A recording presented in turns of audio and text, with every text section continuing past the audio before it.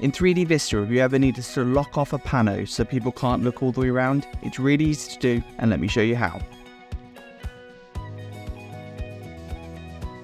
So we're over here now in 3DVista, and you can see I have a 360 and it's all the way around.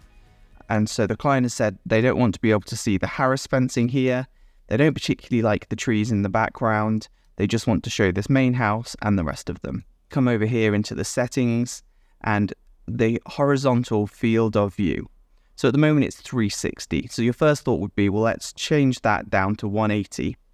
But what that's going to do is it's still going to show the image as a 360, but it's going to squeeze that into a 180 degree space, which isn't what we want. So let's put this back to 360 for now. And then what we can do is we can hop on over into Photoshop.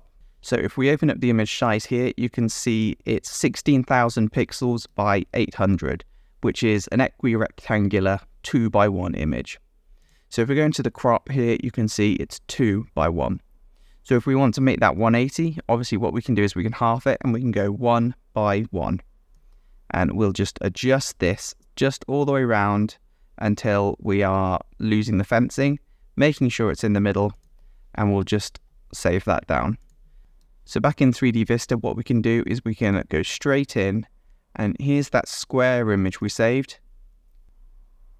So if we load that up, what we can see is it's now taking that image that is 180 degrees and stretching it over 360, which again isn't what we need. So what we need to do is we need to go back in and we need to rechange that setting that we did earlier back to 180 degrees. So if we come onto here, the horizontal field of view, it's 360.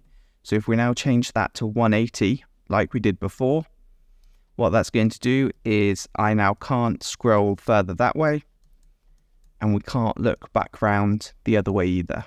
There might also be cases where instead of locking it off by 180, you want it a slightly wider view. Then what we can do is instead of a 1:1 ratio, we can do 1.5:1.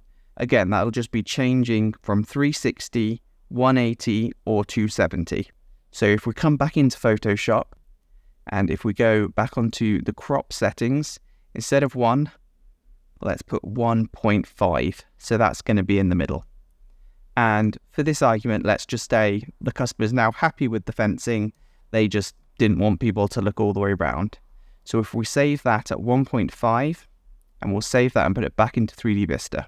So in 3DVista, what we'll do is we'll reopen up, and instead of showing the 1:1, we'll go to the 1.5:1.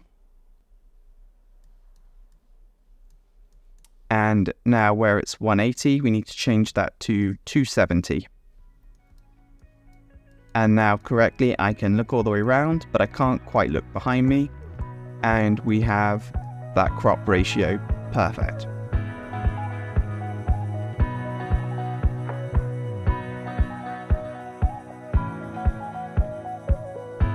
Hope you found that helpful, and if you did, let me know down below exactly what you want me to cover next.